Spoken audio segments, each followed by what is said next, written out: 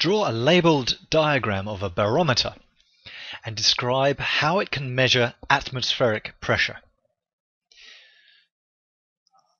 A barometer is simply a glass tube. It's about 1 meter long, about 100 centimeters. So it's quite a long glass tube. And what we've done is, into this glass tube, we've filled it full of mercury. So this grey liquid is mercury. Mercury is the only metal at room temperature to be a liquid. So it's very dense. Now, when you turn that, so you filled it up full of mercury, and you've turned the tube upside down in a bath or reservoir of mercury here. Mercury liquid. And that column of mercury inside the tube will fall due to the weight of the mercury. So the weight of the mercury pulls the column down, and that means that inside here is created a vacuum.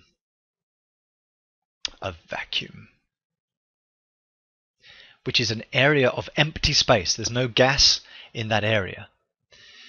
But the column will not fall all the way down. Why is it supported at that point? And if we were to measure the distance from there to the mercury bath, surface of the mercury reservoir, then we would see that that's approximately 76 centimeters if you're at sea level. Well, what's going on here? All around us we're surrounded by air, oxygen, nitrogen, and a mixture of other gases, those molecules are constantly bouncing into us. So they're creating a pressure on everything they bounce into. And this pressure is called atmospheric pressure. Atmospheric pressure or air pressure. And that pressure is applied to the surface of that mercury bath. And so it forces, or it holds up the column of mercury. So it kind of counters the weight of the mercury column. And atmospheric pressure at sea level can hold up about 76 centimeters of mercury. It doesn't matter about the width too much of this glass tube. It's always 76 centimeters. Now the thing is that atmospheric pressure changes all the time. And so if it's a cloudy day, then, or if it's raining a bit, then we'll find that atmospheric pressure is low. A low atmospheric pressure. But if it's a beautiful day, crisp blue skies and sunshine, then most likely it's high pressure.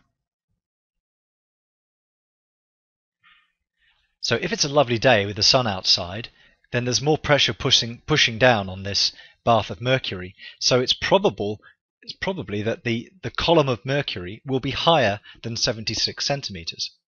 But if it's a rainy day, then there's not so much pressure pushing down here, and so this column will be perhaps less than 76 centimeters.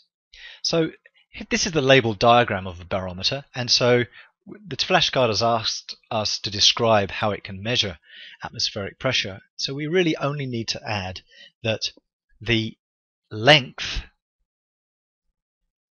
of the mercury column,